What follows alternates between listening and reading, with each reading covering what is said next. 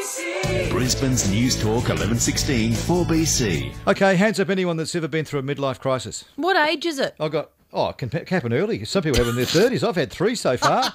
I'm getting ready for number 4 because I've got the tendency to buy another motorbike. Oh, no. I'm ready. What happened to the other ones? Oh, what did you buy? They come and they go. Oh, jet skis, you want to buy like that? Well, look, Moyd, there's a great musical. You have to go and see it. It's all about midlife. It's Midlife, the Crisis musical. It's on at the StageDoor Dinner Theatre at Bowen Hills, and Damien Lee is the manager there and also one of the cast. Hello, Damien. Loretta. Good to see you, and Moyd. Now, how does a young bloke like you get involved in something like this? Yeah, keep sweet talking. Money's in the envelope on the way. No, look, it was just a musical that I had heard about in the United States, and I've spent the last 4 years trying to get the rights to it to bring it to Australia. Wow. And they weren't releasing it and keeping it very much into just touring around the States. And then finally, this year I rang the distributors again. I said, look, what about that musical? And they said, well, yeah, there's a possibility this time. So it's a real hard process trying to get something like that, when to get the rights to put on a production like that. Is it? It can be. Yeah. Like Gilligan's Island, the musical, we did the Asia Pacific premiere of that as well. And that took me ages to find the right people to talk to get the rights. And eventually I was talking to one of the relations of Sherwood Schwartz himself to try and get the rights out here. So, and that was unbelievable. That ran like 26 weeks in Brisbane. Gosh. Now, with this midlife crisis, it's a bit like Menopause, the musical. We all loved that. Yeah, and this time, though, it's all original music, and it's all about... and because Menopause was mostly for women, this one actually, though, is for men and women. Okay. So Moyd was right, because guys tend to want to go out and buy the bike or buy the red sports car... or date the younger With the woman. young girl on the back of the motorbike. And it also goes through those sorts of things. What happens to women? Not that I don't really know yet. Women tend to have the menopause thing. They've got that area sewn up. Oh, they don't have a midlife crisis. They have a long That's summer. a menopause. That's right. And also, of course, they go through divorces and wanting to hook up with younger men. There's a great scene in the show where they go to their 30th school reunion. Oh, yeah. And they're all sitting around having martinis and cocktails going, the men are also bald and fat. Yeah. Actually, and it's true. It is true.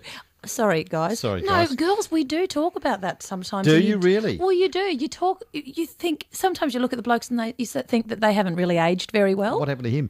Yeah, what happened to him? He was school captain and he was all right back then, but not anymore. Anyway. Now he looks like me. You're doing all right. So you're in the cast, and who do you play?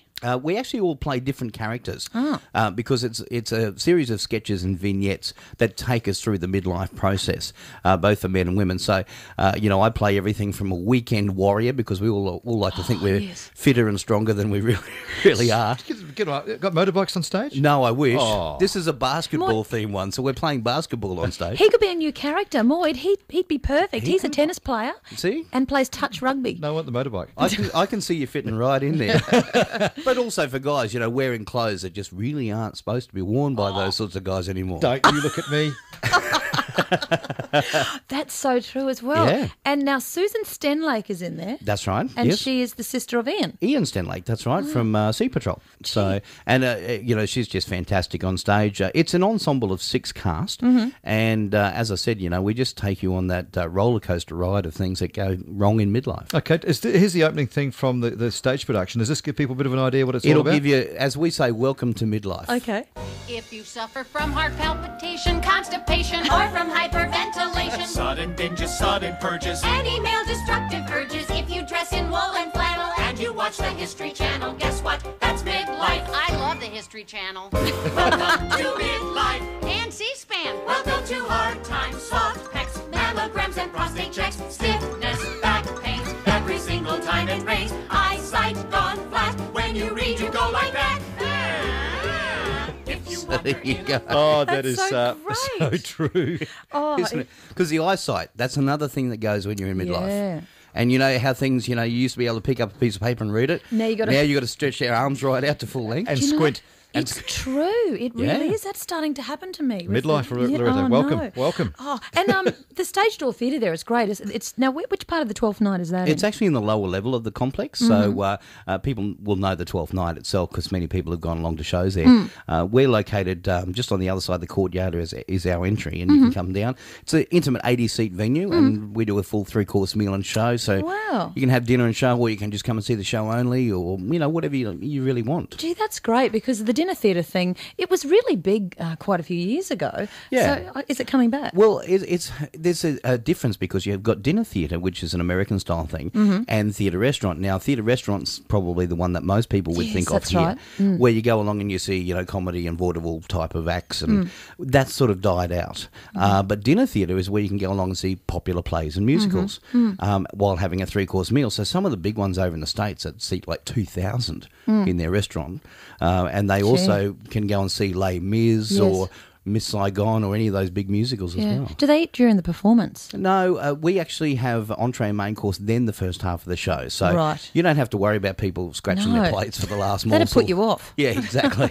So we clear all of that away before we start the show. You're getting some good crowds so far? It is, yeah. Getting great crowds. And, I think the momentum, because we're playing through until the 30th of April, so I think once the word of mouth gets out there, one woman came up to us on Saturday night and said, I have never laughed so much. And you could hear it in their voices, Yeah. hear it in the laughter. And there's so many songs that pertain to, you can relate to it. Even if you're not into midlife age, or if you've gone past midlife, you'll remember what it was, hopefully. But for those coming up into midlife, this is what's in store. Yeah, blokes, this is for you. Honey, I know tonight's our 7-year anniversary, but I got some good news and I got some bad news. The bad news is I'm leaving you. But here's the good news.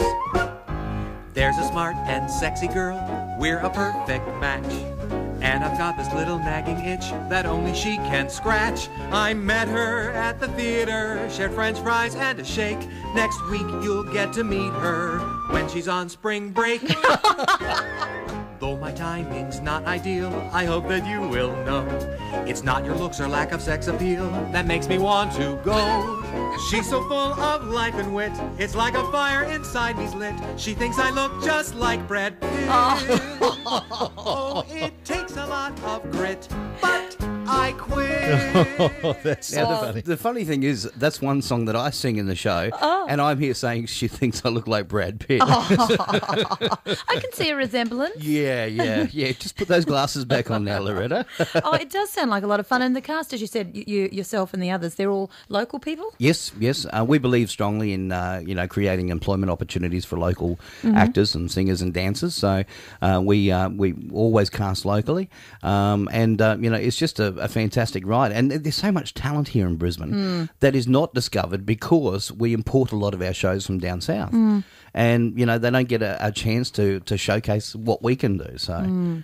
Now tell us, it's the StageDoor Dinner Theatre, Bowen Hills, under That's right. the you were just 12th saying, night theatre. Yep, Yeah, in so- the lower level of the complex. So because I don't think I've been there. I've been upstairs. I haven't been downstairs before. Yeah. I don't think. No, No. it's a great little. The 12th Theatre's been around for a long time. It has been. and it's a great little place, isn't it? A great venue. It's a real boutique theatre, and it has been there for eons. And we got the opportunity 8 years ago to move into 12th Night because we did a show called Ladies' Night upstairs, which was very much the forerunner of the Full Monty.